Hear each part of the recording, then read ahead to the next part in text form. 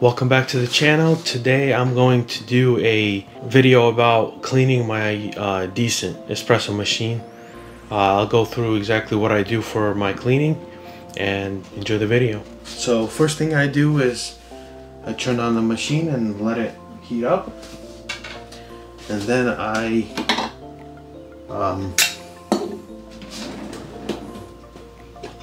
get the blind basket, which is basically one without any holes, and then I use this Cafiza to do my back flush. It really works well for coffee oils and anything that could be in your group head from the coffee residue. So I just do a little bit. I go to flush.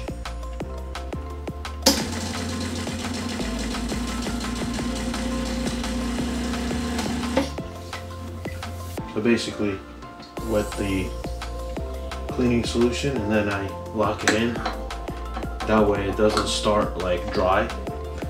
Basically it already started working. So once I do that, I just go into the settings and click the clean and wait for it to do its thing.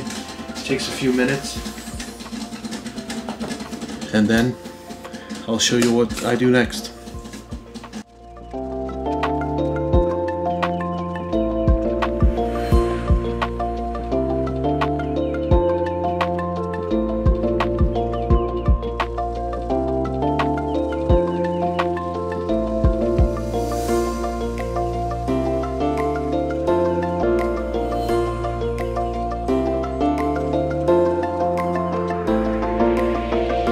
That's the first cycle that I do. I basically just do a cycle with detergent, and then there's obviously detergent left.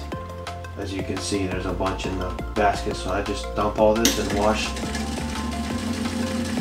Make sure I rinse the basket real well. Let some extra water run through, and then once I did that, put my blind basket back in place and run the cleaning cycle once more, so that it can get rid of any residual solution from the Cafiza.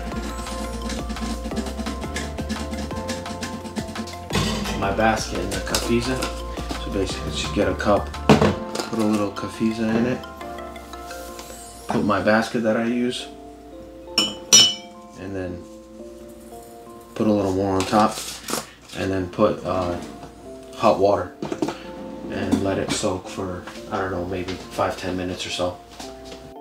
That's what that looks like.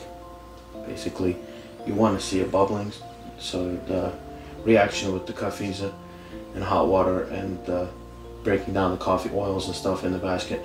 So you do want to see it like bubbling. So there's the second round of the cleaning. See, no more residual. Can't see no bubbles, no nothing. So I just clean that off. Clean the group, and then do a flush and just let some water go through it. And that's basically how I do my back flush. So that's all ready to go. Next, I'll move on to basically hand washing the drip tray and the water tank. And also I have a waste bottle because I don't really have a drainage here, so I use a waste bottle, and I also have to clean that out.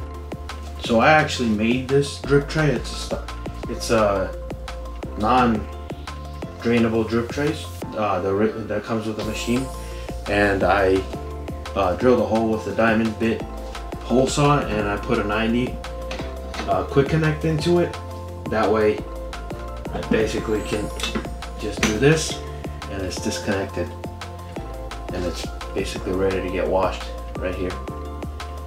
I believe it's a 3/8 right there. So one side has threaded and the other is a quick connect, and basically on this side I just epoxied it in place so it's nice and flush, so it doesn't stick up. Works really well for what I use.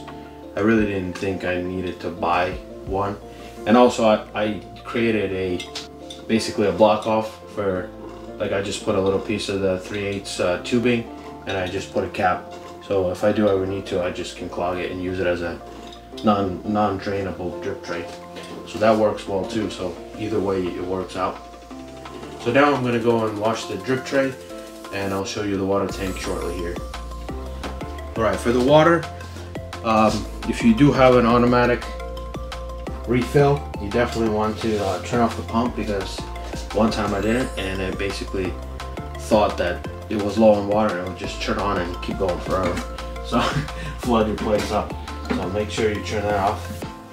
Once you turn that off, you can pull your water tank out, and I have the Schwartz cover, stainless steel cover.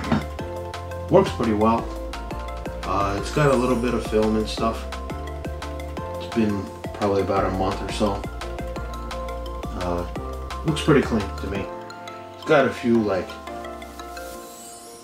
I don't know, it's like little film pieces in there. But yeah, I just go ahead and clean that out. And once I have those out, I go ahead and clean my drain bottle.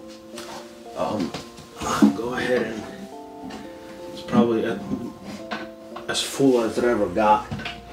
This is basically, I just have it drain into here, all the wastewater.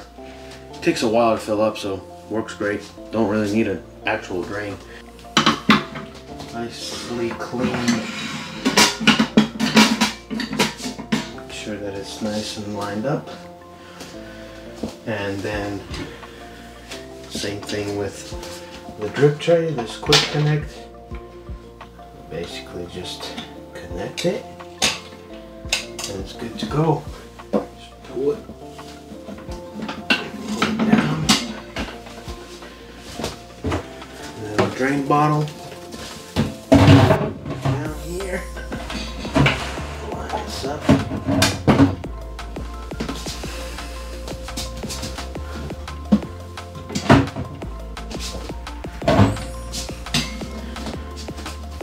And that's it. That's a quick run through what I do on probably a monthly basis to keep my espresso machine nice and clean.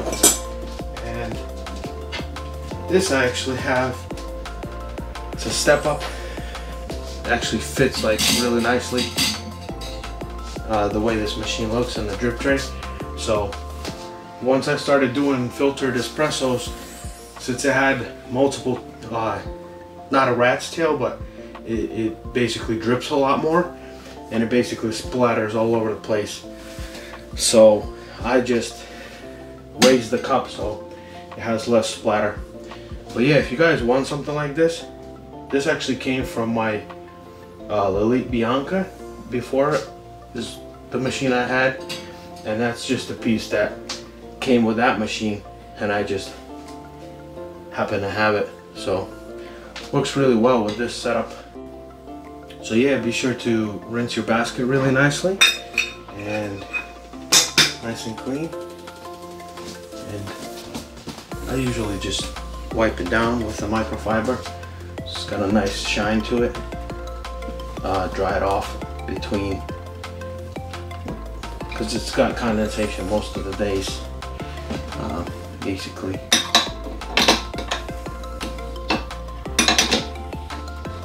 lock that in, and there we have it, ready to brew some nice delicious coffee. I do notice my shots, first few shots after a nice cleaning, most of the time I do notice that the shots just taste better. So yeah, keep your machine happy and clean. Please like and subscribe if you enjoyed this video, found it informative, and I'll see you in the next one.